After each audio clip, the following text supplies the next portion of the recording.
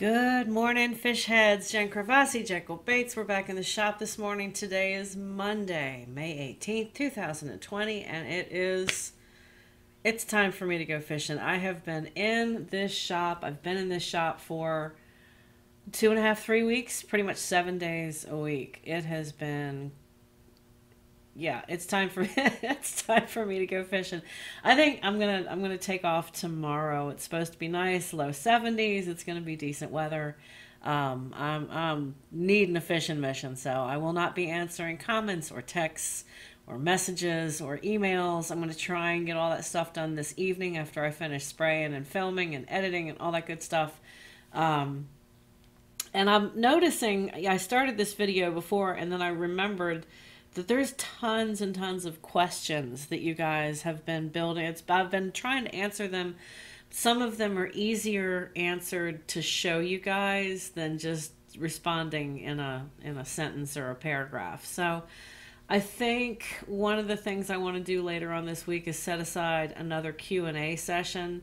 So if you guys have any burning questions that you want me to take a look at or answer for you guys on a video, then leave me some comments below and I will set the same deal up on my Instagram and on my Facebook Jekyll Bait Company page. So if you guys have questions and or want me to show or demonstrate some stuff, like I'm going to do that with one of these. That's why I left this one with this on it. That's for Sean Renfro. And actually, I think there was another guy, Alan Clark, had asked the same thing. And I've shown this. It's been a while. There's a lot of things that maybe if you guys can't find the original video, because I've been rolling since 2012, and I've been rolling with baits since 2015, I want to say. So 5 years on that. So yeah, there's probably stuff that's just buried deep in a playlist somewhere that you guys might not be able to get to or remember that I even did. Heck, I've forgotten some of the stuff. I had like to go back and check to make sure I hadn't done a dryer sheet before on the airbrush hacks yesterday. And I'm like, I don't think I did before, but so yeah, that was fun. And I've got some notes on that for today as well. But we're going to start out with this little guy right here. This is that Fat Papa replica.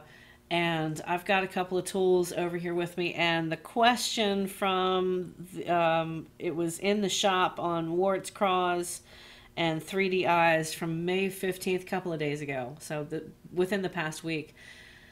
What my process on cleaning out the eyelets and the line tie and all that kind of stuff on these is.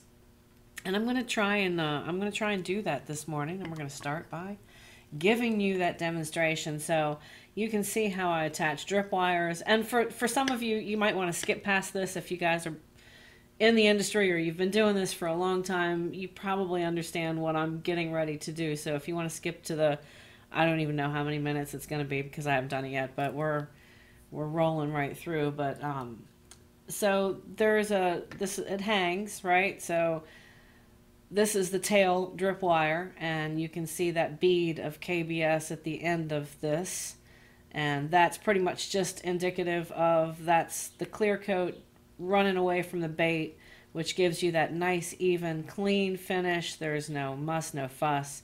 But it does have a little bit when you dip a bait. Now, brushing, so there's the controversy, should I dip? Or controversy, let's see if we can speak English this morning.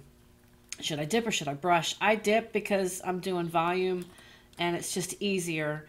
But you have to deal with the aftermath, which is cleaning out your line ties. So I've loosened this up a little bit. We'll loosen it up a little bit more. These are pretty heavy duty needle nose pliers, and I'm just pulling that back gently. I don't want to yank it back, and because this has not set up to cure 100%, this takes a couple of days to get rock solid hard. And even then, I try and tell my customers to give it about a week. Like, don't go out and tournament fish. If you have stuff, you know my turnaround time is right now, it's like 4 or 5 weeks, just because we're getting caught up with stuff. I'm actually going to snip a little bit of this off. And what I've done there is that I've lessened that process and it's a lot less likely for this to scratch that clear coat. And then I've just kind of removed it just like that. So that will still need to be cleaned out. You can see there's a little bit there. We're just going to drop that off. And the same with this drip wire on the tail eyelet. And just pull that out. Now, yes, there are occasions, you guys have asked this question too, I've seen it recently. You've asked the question where paint gets stuck to this. Sometimes that's because there's excess humidity. Now, humidity is not that offensive to KBS, but it is to paint. So you have a couple of different things going on there. If you get a little paint stuck to this, especially, you know, if it's here, it's not a big deal. If it's here, you shouldn't have anything here. But if it's back here, or if it's on a nose, let's see, what would be a good demonstration for, so like something like this. If you get paint stuck here, you can do a little patchwork with that, and then either recoat it again, or if you have a black Sharpie and you have some darker colors around your nose right here, you can kind of patch that up. But we've pulled this off, and I use, it's just an old standby, tried and true. I sharpen the blades from time to time, but not too much. And you just, it's just elbow grease, folks. I have seen people Dremel this out, but pretty much all I'm doing here is just pushing the little tip of the knife through and then pulling this away. Just not going buck wild on it.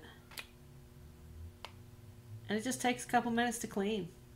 Unfortunately, I have not found a foolproof way of keeping the clear coat or epoxy off of that eyelet, or off of any of the eyelets. If you guys have, I would love to know, inquiring minds. But I have yet to find a way, and I've been in the biz for several years now. And then the same here. Just give this a little nudge. Now the other thing that I like to do, because you will have split rings attached to this, and see that comes out pretty easy most of the time. If you start to clean this and it's really gooey, that means that you're not set, you're not cured and set. I like to try and, if I can, if it's possible, and I don't have customers saying, I really need this like yesterday, I like to let these clear and hang for a little while. A little while could be a day, could be 2 days. A lot of it depends on the air conditions and temperature and dew points and all that stuff in the air. There's really no magic science to it. When it's no longer soft and gooey, then you can go ahead and pull it off. Now, KBS does not set up as quickly as UV stuff does. I'll tell you that right now. And I'm not a UV user. Maybe if I were, it would be a life-changing situation for me. But this is, old habits die hard, and this has always been a good friend to me. I've never experienced headache and just hardship with this stuff like some of you guys have reported. And some of you guys love it, some of you guys hate it. I'm certainly not opposed to the folks that don't use it. I just happen to use it. I endorse it because it works for me, and it works very well for me. And I get a very good finish on these, and it doesn't bubble. I don't have any problems with stuff skinning over. And yes, I have before, but it's just junk that I've done to create that issue. So we're pretty much clean here. Now we can go ahead and put on our split rings. And I would imagine, I'm assuming, that all of you guys have done that. But you know what? I did get a question. So if you guys want to watch me put on split rings, I've even had questions in the last week of where I get my split ring pliers. I get these, and I love this because this sticks out further than that. Normally they're the same, and I don't care for that at all. I love having this extra little piece here, and this is from Bass Pro Shop. I've never seen them in the stores. I've only seen them online, and they're about $8 or $9. They're not, yes, I know. Just about the whole world is made in China, folks, unfortunately. Hopefully we can change that. Would love to see more stuff happening in the States. But these particular ones, if you want stuff that's not made in China, I can recommend a few that are Texas made that tackle warehouse carries. I think one of them have orange handles. But this, it's cheap, it's inexpensive, it's not cheaply made. I've had this and I have a couple of backups that I've used for quite a while. So that's where I get it, Bass Pro online, blue handled. You want to look for this being longer than where your split ring puller is. But if we're looking at split rings, this is the Fat Papa, so I'm not going to put on the small ones. I'm going to add a size, this is a size 4. In most places, it's a size 4. So we're going to add some good split rings. What you guys probably, and I've gone through this recently. There is a, I think the thumbnail for the cover shows one of the catalogs that I use, and it's where can I buy that. As far as split rings, if you guys are not incorporated and you're not a legit small business, I go through Barlow's. I know that Dinger Baits sells split rings and probably a few other places. Barlow's seems to have the best bulk deals. You can get 1,000 split rings for like 30 bucks. So, don't quote me on those prices. Go check it out for yourself. There's usually references to where I shop. I personally get my split rings from Shorty's. Shorty's is out of Missouri, and they also have fantastic deals. If you're incorporated, you have to show your tax ID number. You have to verify and prove through whatever state you reside in and have a business out of that you have a business license and the whole 9 yards. So, and then I'm just adding, you can just see the process there. And I can normally do I can normally do baits in about 30 seconds. Probably a little bit less, but when I teach, it slows down the process a little bit. That is the meat and potatoes of putting on split rings onto a bait, folks. You just pinch it. You'll notice that this part is always down.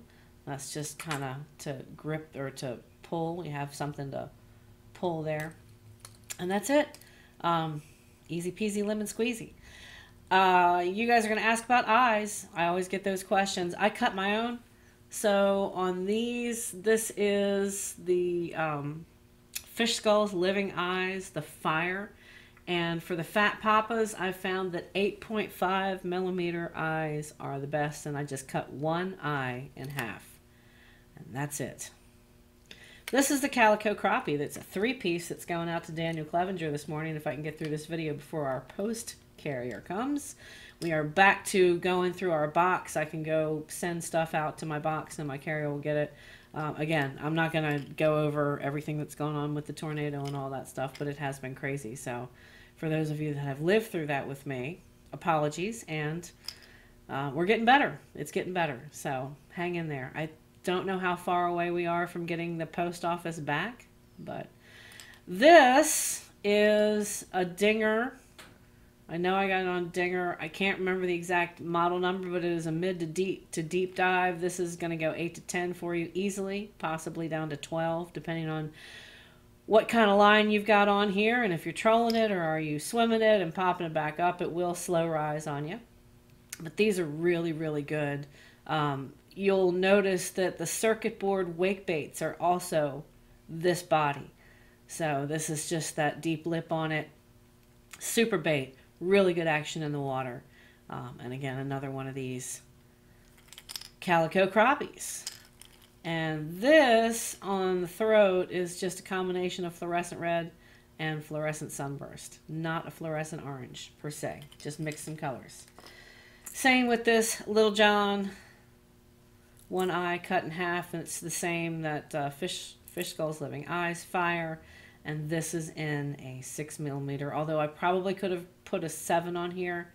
But if you notice the Little Johns, the LJMDs that Spro puts out, they've got really tiny eyes on them, which I never understood because their eye sockets are just like this. That's what this is pressed from. You guys are seeing these little knuckleheads. So I got, from time to time when I order bulk overseas, I get testers. And I've got a box of them sitting over in the corner. that from time to time I kind of bring out and goof around with. And I'm going to throw these. I've got some that are fairly similar. They're a little bit smaller and a little bit lighter weight. So these have got some weight to them. I haven't put them on the scale yet, but I'm going to guess just under a half an ounce, which is interesting because let's see how many millimeters this guy is. It's off camera, so you're going to have to trust me on it. This is from nose to tail, not including the eyelets. It's 44 millimeters. And I'm going to guess if you guys are not in the States and you want some grams, I'm going to guess 10 or 11 grams on that, which is just under a half an ounce, somewhere between 3/8 and a half an ounce. So it's got some decent weight. I'm excited to see how it works in the water. Just some basic patterns I threw on here and fluorescent red. So this is a Maui blue with some black magenta. The eyes, though, these eyes are from John over at Jetson. 5 millimeter eyes fit this particular one. That's another question I get now that I'm getting into this. I'm going to answer as many as I can. I don't remember who sent what or which questions came from which person, but just off the top of my head, I do remember somebody asking about eyes. You guys are just getting into it, and what eyes should I buy, what size. So in the States, there's eyes that you'll see that go like 3/16 and a quarter. So a quarter is probably the closest to 6 millimeter, and that's a 1/4 inch. That's what I would normally see on 6 millimeters. 6 millimeter, 5 millimeter are the most commonly used. Something like this. These little S knockoffs. This is actually a 6.5, and these are also John over at Jetson. I try and feature the custom guys as much as I can. They are artists in their own right. I don't try and pit one against the other. There's two really, really talented men here in the United States. One is John at Jetson. The other is Matt over at Dead Meat Customs. Both of them are phenomenal artists, and they're doing some really cool stuff with 3D eyes. Matt recently finished up his autism awareness contest and challenge and donations, and it was fantastic. And I have to give a shout out to him because the angling community, the artists, and Matt raised over $10,000 for the Abrazos Family Support Services for autistic children and their families. So big, huge round of applause for everybody that participated, everybody that purchased on the silent auctions and the waffles, all of that stuff. And to all of the artists out there, I saw some amazing, amazing, amazing stuff. So Matt, hats off to you, bro. That's just yeehaw. Go, go, go, go. Keep doing what you're doing because you're making waves. And that's we need to help the kids out there, especially in times like these. Going back to what we have, this is from yesterday. Been holding it for a second here. But this is the holly leaf. And the note that I have on this one, yeah, we're going to run long on this, probably over 20 minutes. I don't care. It's Monday morning. I need to talk about stuff. Leaves are cool. I know I've seen Capriva do some phenomenal stuff on that. And I kind of had a flashback when I picked that holly leaf off. I'm like, I know I've seen her do stuff like that. Super cool. This I have in my yard. I have a Nuttall oak, which is from Texas, and I have a sugar maple, swamp maple, sweet. That's a soft wood, not a hard. So these I would be more inclined to use the oak than I would the maple because the maple leaf is a little bit thinner. But when you're going to use leaves, make sure, and that's why I went after the holly, because it's a very thick, very sturdy leaf that's on here. And I did some cutting to get the collar on there, and then I just used the point. And I pretty much used the entire thing to do all of the lines, the crawl lines and segments on this bait. You guys saw me do it yesterday. But sturdy leaves, and the reason I say that, unless you're using super low pressure, which you may not always be able to control, this is going to just blow all over the place, and I don't think you're going to get clean lines on thin leaves. So that's my little note for that.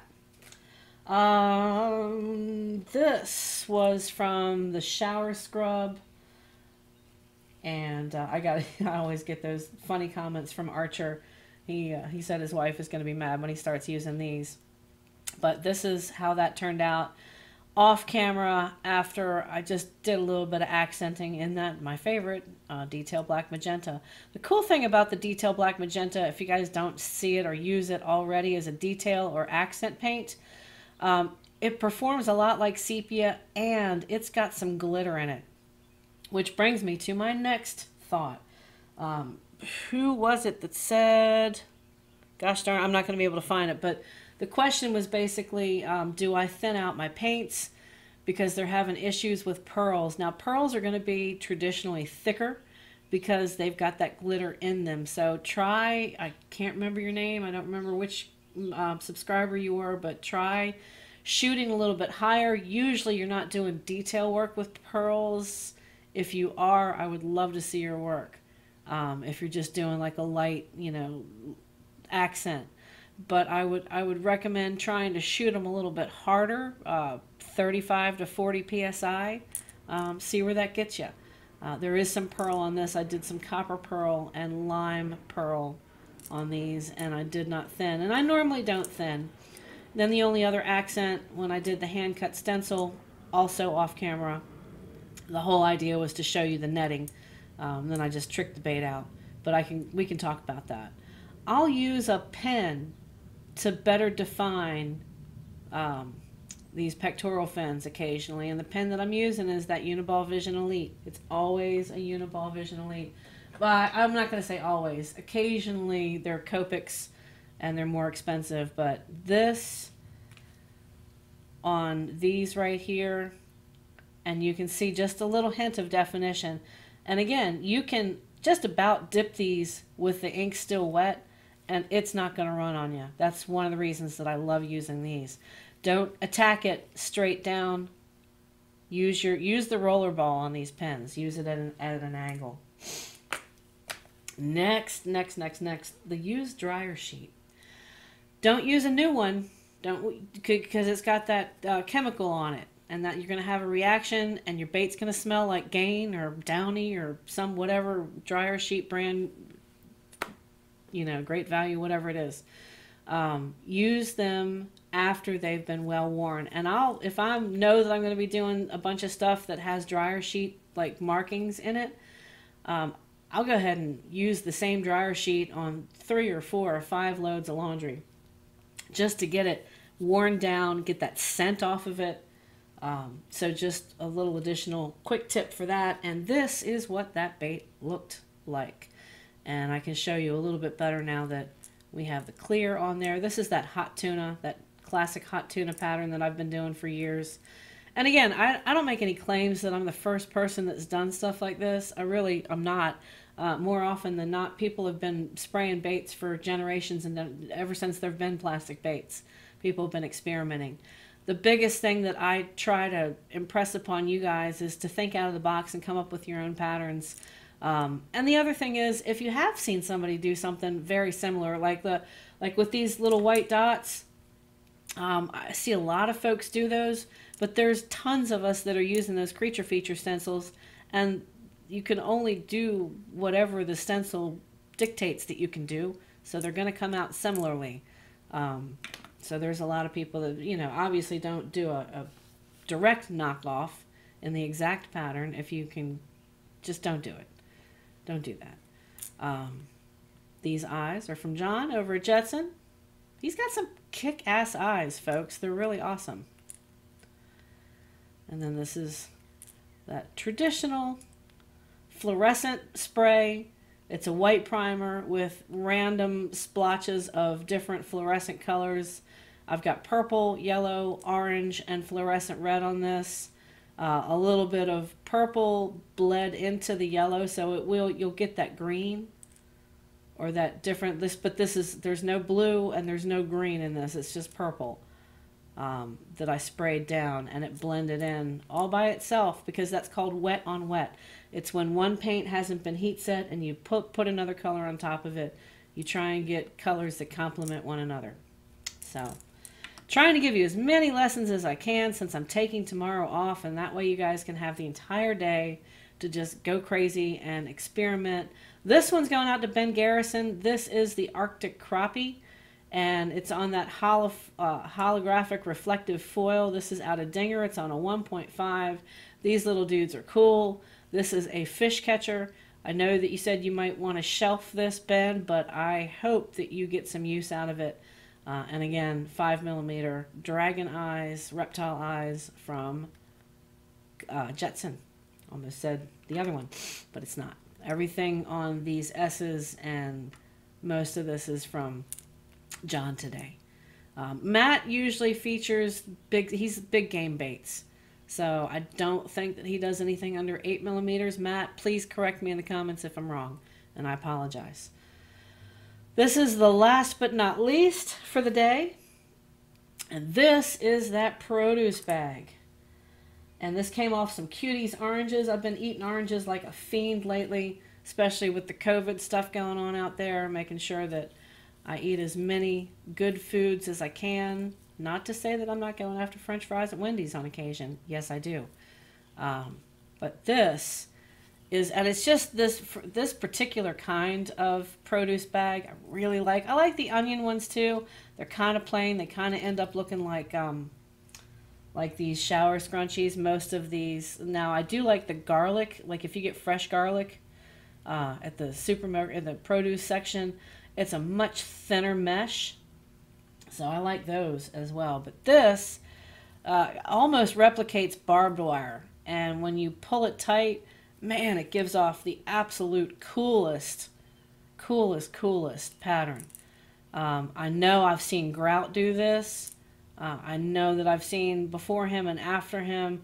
But the bait that made the most impression on me when I saw it was Chris Grout's version of something very similar to this. So shout out to him.